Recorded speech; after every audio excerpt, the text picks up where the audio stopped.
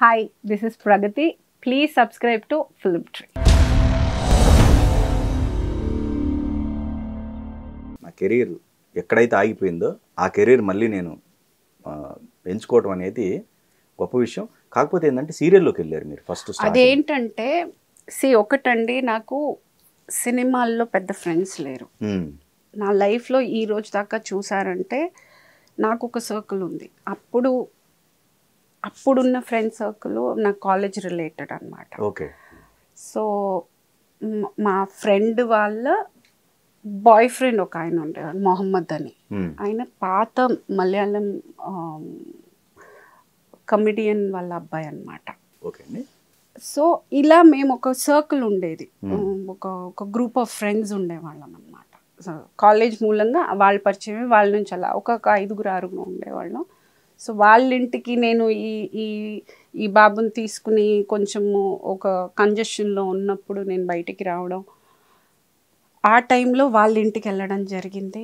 అప్పుడు వాళ్ళు పేరెంట్స్ మాట్లాడుతూ ఏంటమ్మా ఏం చేద్దాం అనుకుంటున్నాం అది ఇది అన్నప్పుడు మాటల్లో లేదు యాక్ట్ చేద్దాం అనుకుంటున్నాను కానీ ఏం చేయాలో తెలియట్లేదు. సో ఆయన మాట్లాడి మళ్ళీ ఆ రోజు నా టైం అంతే, that was my good time.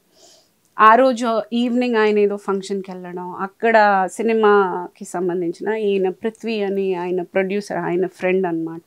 నేను ఇలా సీరియల్ స్టార్ట్ చేస్తున్నాను, అన్నీ ఓకే అయ్యాయి, హీరోయిన్ క్యారెక్టర్ అదే మెయిన్ లీడ్ రోల్ ఇంకా అవ్వలేదు అని అంటే ఇలా ప్రగతి వీట్ల విశేషంగలో యాక్ట్ చేసిన అమ్మాయి, నా అమ్మాయి వచ్చేసిందా, వచ్చి షీఈ్ రెడీ టు యాక్ట్ అని ఆయన చెప్పడం. సో వెంటనే ఆయన నంబర్ తీసుకుని నన్ను కాంటాక్ట్ చేయడం, అలాగా ఐ గాట్ బ్యాక్ అనమాట. మళ్ళీ నేను కష్టపడి కృషి చేసి నేను ఫోటోలు పెట్టుకుని నేను తిరగలేదు. మళ్ళీ అగైన్ నేను చెప్తున్నానండి, సినిమాల వరకు ఐ బీన్ సో లక్కీ. నాకు ఎక్కడ లైఫ్లో ఎక్కడ దెబ్బ తగిలిన సినిమా మట్టికి was something which always welcomed me back. చాలా ప్రేమగా ఆప్యాయంగా అక్కువ చేర్చుకుని నన్ను ప్రతిసారి పడిన ప్రతిసారి లేచి చేయి పట్టుకుంది సినిమా. ఫస్ట్ ఓకే, సీరియల్ తర్వాత మీకు మళ్ళీ ఆ సినిమా, తెలుగు సినిమా ఆఫర్ అంటే ఫస్ట్ మూవీ అండి? ఫస్ట్ మూవీ నువ్వు లేక నేను లేను, సురేష్ ప్రొడక్షన్స్. ఆ సినిమాతో ఎంట్రీ? ఆ సినిమాతో అంటే అప్పుడు అక్క చెల్లెళ్ళు అనేది ఒక సీరియల్ ఈటీవీకి జరుగుతుంది అన్నమాట. అప్పుడు ఈ ఆఫర్ వచ్చింది. ఓకే. సో అమ్మగా అడిగారు.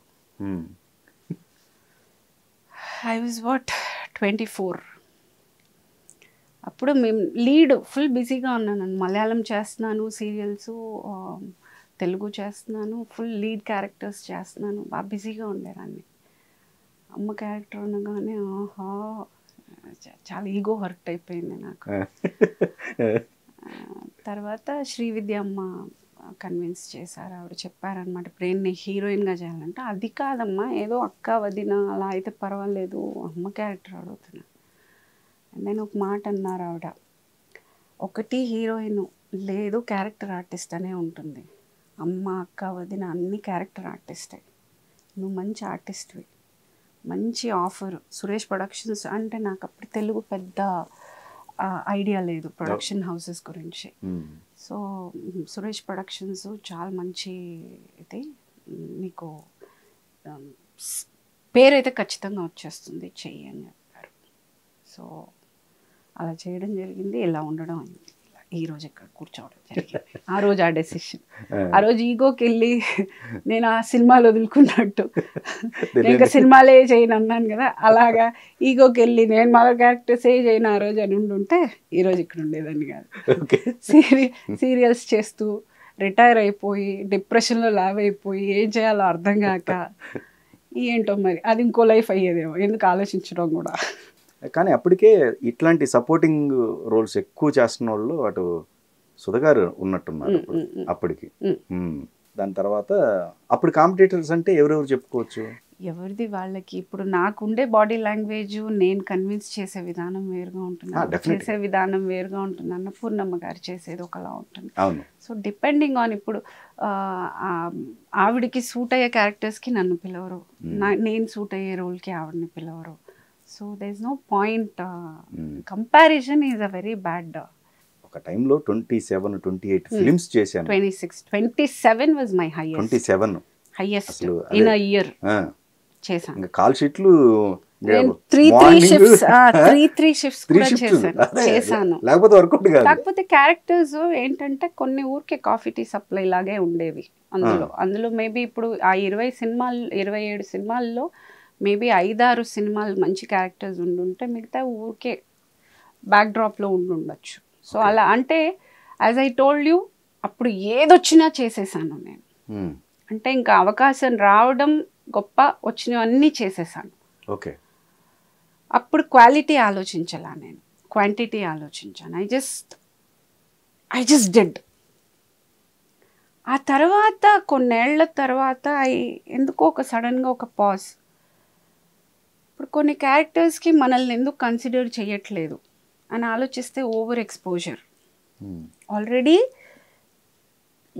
ఏ సినిమా తీసినా ఉన్నాను, అది క్యారెక్టర్ ఉందా లేదా అనే దానికన్నా, but my appearance is there in most of the films.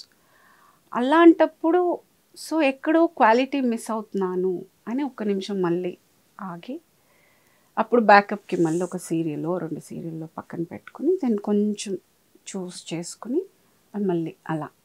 మళ్ళీ ఒక బ్రేక్ తీసుకుని అలాగా ఐ హ్యావ్ రిఫైన్డ్. అంటే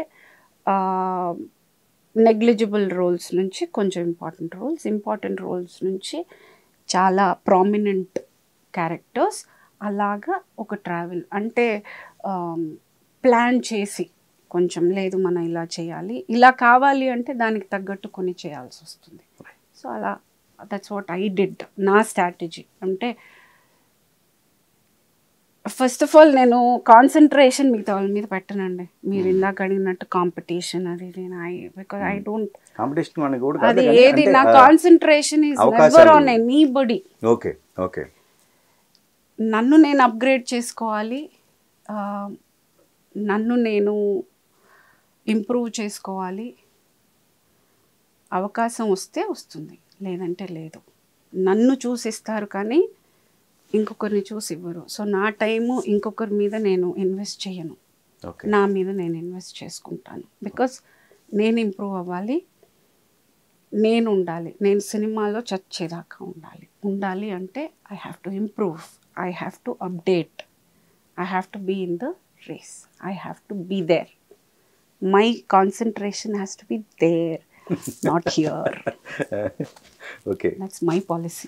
వెనక ఎవరు ఏమనుకున్నా పర్లే, నాకు అనవసరం, అంతేనా? ఓకే. వెనకాల కదా, వెనకాలకు వచ్చే ధైర్యం ఎవరికి లేదు. అయితే మీకేం గ్రూప్స్ లేవు? గ్రూప్ అంటే ఐ హ్యావ్ గ్రూప్, అంటే నా ఫ్రెండ్స్ ఒక గ్రూప్ ఉన్నారు. ఓకే. సినిమాకి సంబంధించిన వాళ్ళు కాదు, బయట వెరీ అంటే ఫ్రెండ్స్. నాకు నా point of view of friends ఏంటంటే, సంతోషంలో అందరూ కలిసి ఉండి నవ్వుకోవడానికి ఎంత 100% ఉన్నారో, కష్టంలో కూడా అలాగే ఉండగలగాలి. 100% they have to be they, otherwise I will be wasting my time పాస్కి నాకు ఫ్రెండ్స్ లేరు, లైఫ్ టైంకి నాకు ఫ్రెండ్స్ ఉన్నారు. నేను ఈరోజు ఇంత కాన్ఫిడెంట్గా ఇక్కడ కూర్చుని నేను ఉన్నాను అంటే నా వెనకాల నా ఫ్రెండ్స్ ఉన్నారు. They there no matter what. అంటే నేను ఒక స్టెప్ ఏదైనా అచీవ్ చేశాను అని అంటే దాన్ని సెలబ్రేట్ చేయడానికి నా ఫ్రెండ్స్ ఉన్నారు. నాకు ఒక బాధలో నేను ఉన్నాను అంటే నాతో చేయి పట్టుకుని నాతో నడవడానికి ఐఎమ్ దేర్, డోంట్ వరీ అనడానికి నా ఫ్రెండ్స్ ఉన్నారు. So I believe in that kind of friendship than time waste నేను చేయను. ఒక 8 ఫిలిమ్స్ వచ్చాయి, అప్పుడు హీరోయిన్గా చేశారు, బ్రేక్ వచ్చింది, తర్వాత కొంచెం బిజీ అవుతుంటాయండి, మళ్ళీ బ్రేక్ వచ్చింది. యుఎస్ వెళ్ళిపోయాము. అదే కారణం ఏంటి? యుఎస్ వెళ్ళిపోయి ఆయనకు అక్కడ జాబ్ వచ్చింది, సో అక్కడికి వెళ్ళిపోయాను. ఇంకా మళ్ళీ సెకండ్ పాప వచ్చింది. తర్వాత 2-3 months మళ్ళీ ఒక 2 years, 1.5-2 years గంగోత్రికి చిరుతకి గ్యాప్. అప్పటికి డైవర్స్ తీసుకున్నారు కదా? లేదండి, లేదా? Okay okay. ఇంకా తర్వాత ఇంకా అక్కడ షిఫ్ట్ అయ్యి తర్వాత ఇంకా మళ్ళీ రిటర్న్ వచ్చాక ఇస్ వాట్, తర్వాత పాప అయ్యి ఇంకా is what happened.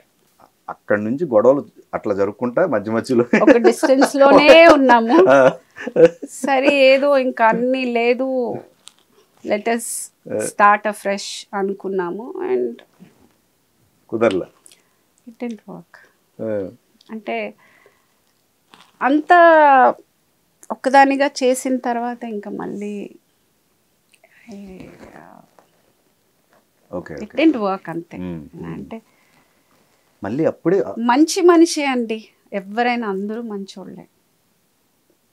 Just that we were not meant to be together అంతే. Not meant to be together. And ఇద్దరం కలిసి ఉండి పిల్లలకి రాంగ్ ఎగ్జాంపుల్ ఇవ్వడం కన్నా ఇట్స్ బెటర్ కొంచెం ఎడ్యుకేటెడ్గా, it's better to stay apart and give them peaceful childhood is what we felt.